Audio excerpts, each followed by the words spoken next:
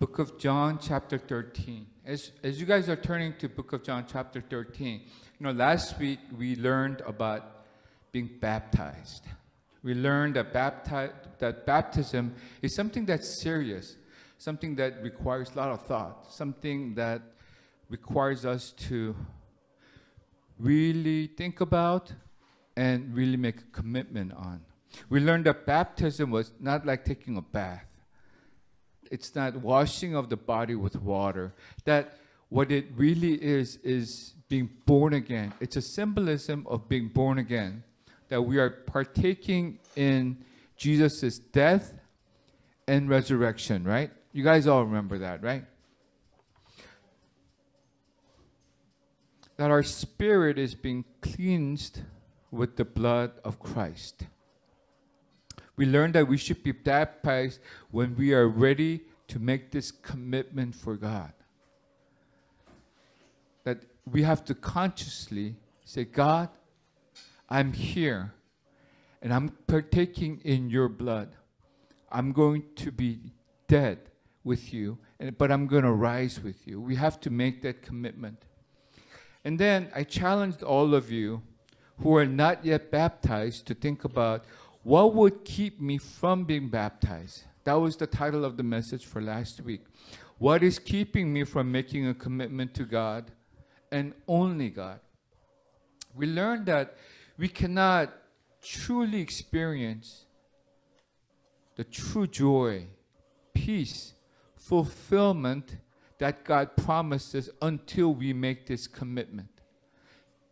Because all relationship requires commitment. And that God made his commitment to us first by dying for us first. And he's just simply asking us not to literally die, but to partake in his death. We don't have to die because Jesus died for us. All we have to do is partake in that death that Jesus has died. I shared my testimony that I was baptized when I was 15. But then I was baptized again when I was 18 in Southern California Ocean. I asked why I was baptized twice and whether that nullified my first baptism. And this is the title of the message today. Do I need to be rebaptized? Do I need to be rebaptized? For all of you who were already baptized. Okay, so let's all read chapter 13 of Book of John, verses 1 through 10. Okay, I'll read. You guys could follow along. Now, before the feast of the Passover, when Jesus knew that his hour had come to depart out of this world to the Father, having loved his own who were in the world, he loved them to the end. During supper, when the devil had already put into the heart of Judas Iscariot, Simon's son, to betray him, Jesus, knowing that the Father had given all things into his hand, and that he had come from God and was going back to God, rose from supper. He laid aside his outer garments, and taking a towel, tied it around his waist. Then he poured water into a basin and began to wash the disciples' feet and to wipe them with the towel that was wrapped around him. He came to Simon Peter, who said to him, "Lord, do you wash my feet?" Jesus answered him, "What I am doing you do not understand now, but afterward you will understand." Peter said to him, "You shall never wash my feet." Jesus answered him, "If I do not wash you, you have no share with me." Simon Peter asked said to him, Lord, not my feet only, but also my hands and my head. Jesus said to him, one who has bathed does not need to wash, except for his feet, but is completely clean, and you are clean, but not every one of you. Okay. So what Jesus says here is this: if I do not wash you, you have no share with me. If God doesn't wash you, you have no share with God. If God does not wash you of all of your sins, you have no part with God, because sin remains. If God does not wash you with his blood, you cannot have part with Jesus Christ. If God doesn't cleanse you from everything of this world and you are reborn, you have no part in Christ. Now, Jesus tells Peter, well, when he said this, Peter said, well, not only my feet, but just wash everything. Just cleanse me all the time. Just give me a bath every single time. But to this, Jesus says this: the one who has bathed does not need to wash except for his feet, but is completely cleaned. And you are clean, but not every one of you. So, the answer to today's question of, do I need to be rebaptized, is very simple. If you have bathed, you do not need to bathe again. You just have to clean your feet. In other words, if you have truly been baptized, you do not have to be rebaptized. You just have to be cleansed of your sin by repenting, just cleaning your feet.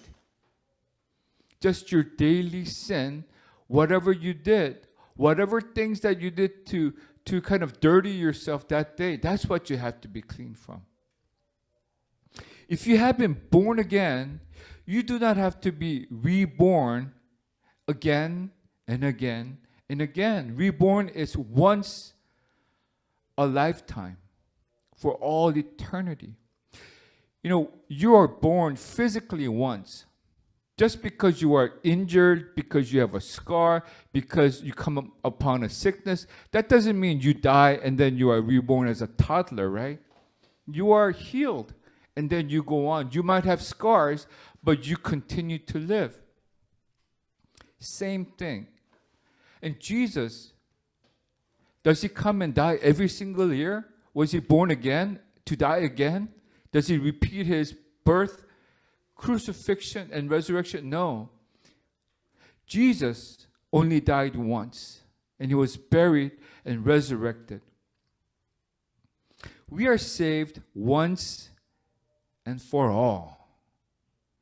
We are baptized once. The question is, was I really, truly, absolutely baptized the first time around? That is the question. Now, I know a lot of you, most of you, have been baptized already. Like I said before, last week, many people struggle in their Christian life because they say, hey, I'm saved. I was baptized. How come I don't feel any different from other people? How come I don't have the joy? How come I don't have the peace? How come my life is not fulfilled? Many people don't feel the presence of God in their walk with God. Well, maybe because they were maybe never on the road with God in the first place. You know, Sunday school teachers tell children ministry, children this: all you have to do is accept Jesus Christ as your personal Savior and ask him into your life. Pretty simple. It kind of sounds like this: I don't have to do anything. I'm just here. I said, Jesus Christ, come into my life and do something for me. I'm just going to be here. You come, and whatever you got to do it. Well, relationships don't work that way, but relationship is like that when you're a kid. Your parents take care of you. They just come into your life and just do things for you. But you are not kids forever, right? Because that's not normal. All of you are maturing every single year. All of you are growing, not only physically getting big. I mean, I see many of you have grown so much since I've seen you 3 years ago. When Sunday school teachers tell children that, it's because children don't comprehend what relationship really is.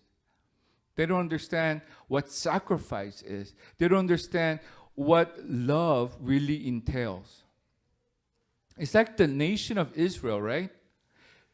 They sacrifice animals at the altar and they think their sins are washed away.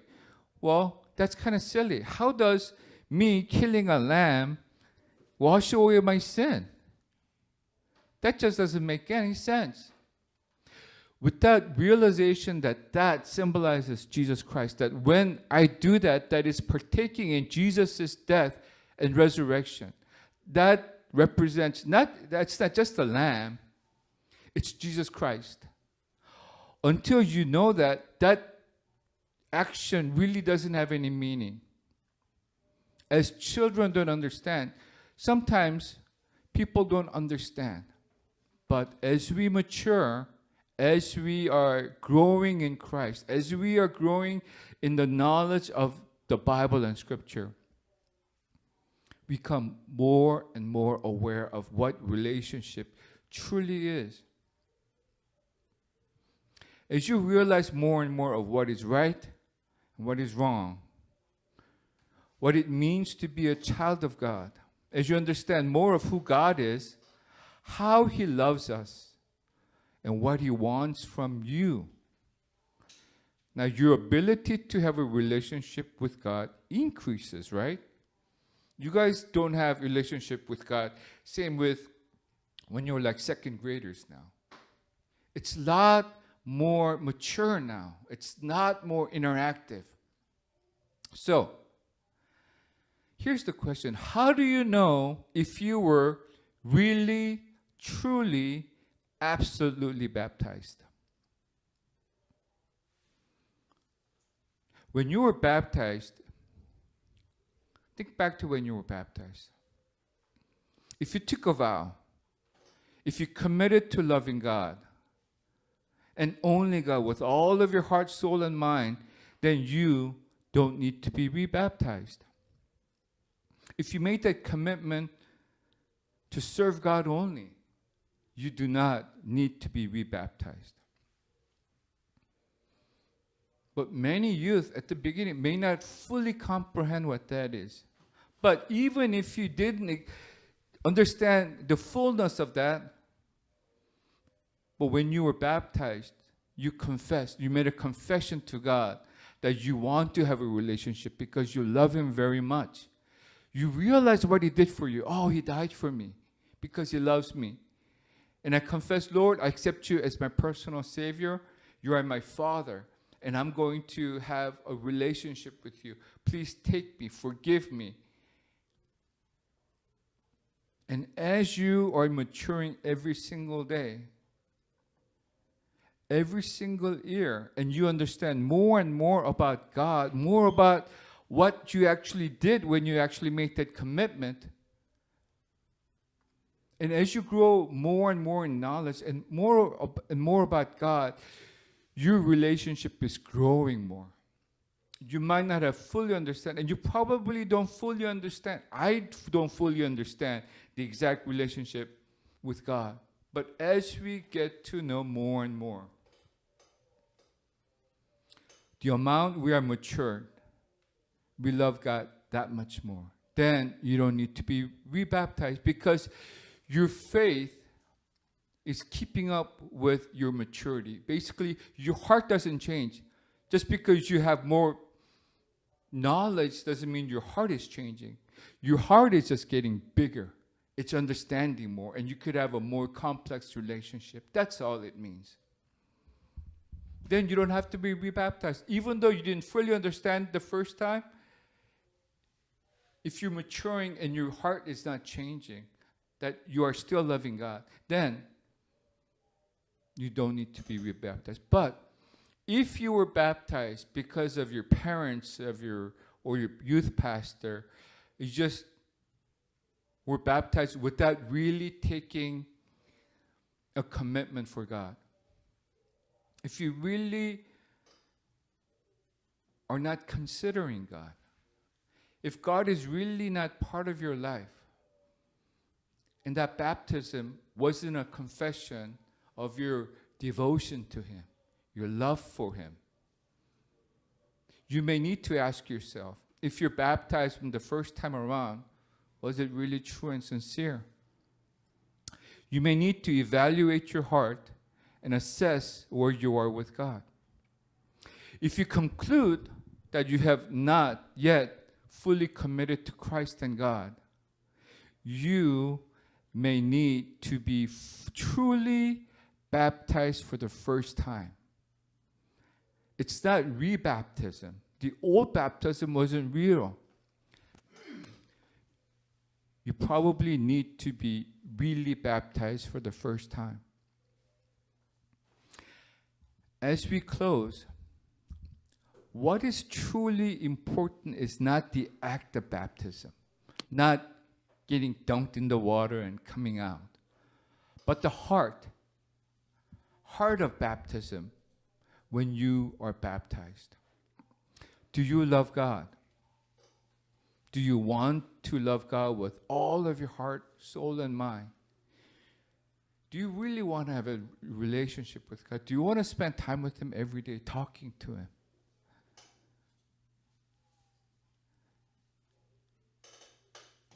Do you look forward to time with Christ? If you are ready, I really want you to be baptized, okay? Especially before we go, because we have the baptism tub here. Let me know, and I'll let Pastor Joseph know, and then we'll get you scheduled for baptism. Now, if you're not ready, it's okay. It says in the Bible, in His time. Whose time? God's time. God never forces anyone. He's waiting for you with an open arm, like the father of the prodigal son. He's waiting for you to have that aha moment when you come to your senses and say, you know what? All these things in my heart, all these things that I want, none of that really matters. I kind of understand now. I need God above everything else. It might not be now, and it's okay, in God's time. So, I need for all of you, especially those who are not ready, to really pray to God, because you know what God did for you, and you know how much God loves you. Pray to God to give you the wisdom to truly see that God is the greatest pursuit for your life, the only true hope and joy. You need to fully realize that in your heart. Pray to God to give you the willpower and strength to overcome the things of this world, your self-centeredness, to desire what you want only, and have the willpower and strength to desire what God desires. Because you know that that's the good thing. No, that's the best thing for you. You already know that. You just don't have the willpower and strength to make that commitment, maybe.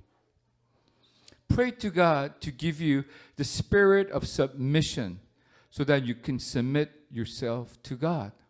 You know you should, but you might not have the spirit of submission. You may have spirit of pride. Spirit of, I want to do what I want to do. You know, this spirit of submission, this willpower, this wisdom cannot and it does not come from yourself. It comes from God. I need all of you to pray to God for it, because you say, I desire it. Okay? Everybody close your eyes. Wow, baptism, being born again, partaking in the death and resurrection of Jesus Christ. Wow. something that will change my life forever. I will not be the same person tomorrow as I was today. I need all of you to take a moment.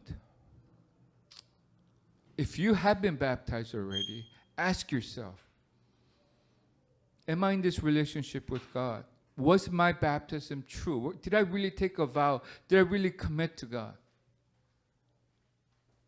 If yes, great. Continue your walk with God and have God cleanse your feet every single day.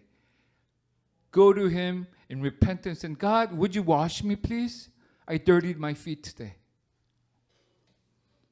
But all of you who have never taken a bath, who have never been cleansed all the way from your head to your toe from your sins by Jesus Christ, ask yourself, what's keeping me from being baptized?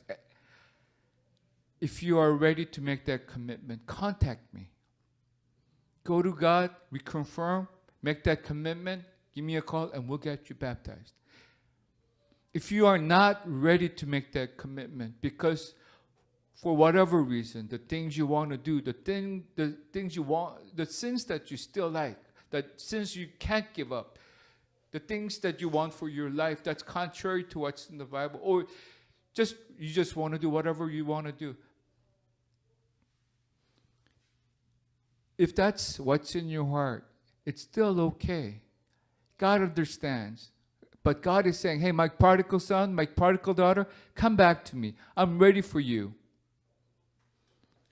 I need you to never lose sight of God. You may be only dating God because you haven't made that commitment. But don't let Satan cut your ties with God entirely. Grab hold of God and pray for God to give you the wisdom, the willpower, the strength, the spirit of submission, so that you could desire Him more. Our Heavenly Father, we come before you, Lord. I know you love all of these kids, Lord, this youth. You love them so much that you die for them, Lord. You love them and you're just holding out your arm. You're cleaning their feet every single day as they are being dirtied by this world, by the things that they're doing or saying without thinking about it. I pray that each one of us would come to you and ask for the cleansing, Lord. And I pray that all of us, whether now or tomorrow or near future, would commit to you in our youth, Lord. That in our youth, we will not waste this youth on meaningless, purposeless stuff. The empty fun and enjoyment of this world. But would really take this youth time to come to our senses and start a real relationship with you, our Father who loves us so much, Lord.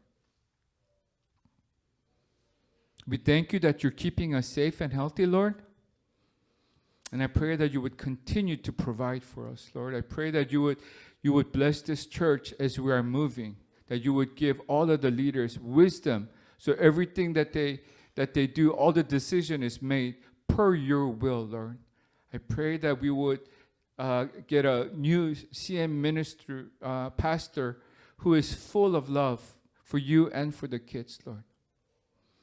We pray all these things in the name of our Lord Jesus Christ. Amen. Amen. Okay, I have some good news.